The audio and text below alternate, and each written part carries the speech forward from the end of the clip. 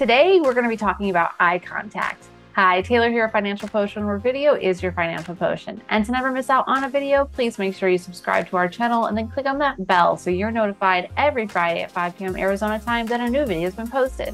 For one-to-one training or just to support our content, please click above and connect with us on our Patreon page.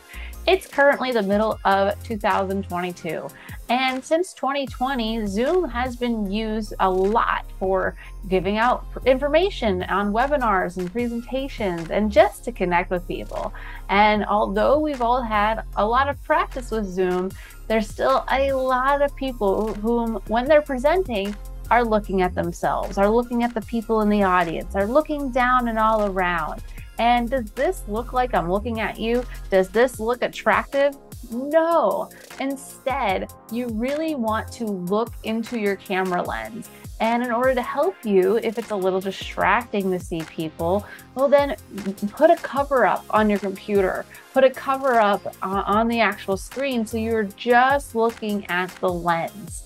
What you could also do is perhaps move your camera in a way where it's right next to the screen where you could see people if you're using a secondary screen.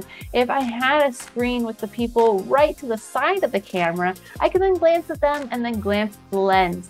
And it's going to make it look like I'm really looking at you, which for the user, for the person actually receiving your content, it's going to feel a lot better when you're giving them eye contact like this versus when you're actually really trying to give them eye contact like this.